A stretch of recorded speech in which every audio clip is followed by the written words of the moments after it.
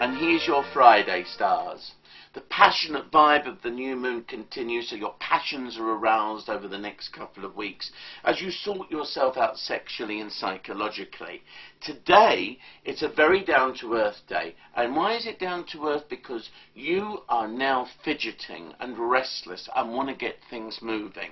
All of this is part and parcel of the big transformation you're going through under the planet Pluto anyway.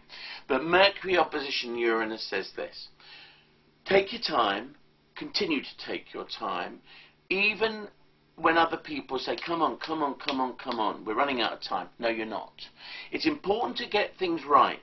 And if by getting things right you have to miss the odd boat, then that's fine, because there'll be another one along in a minute.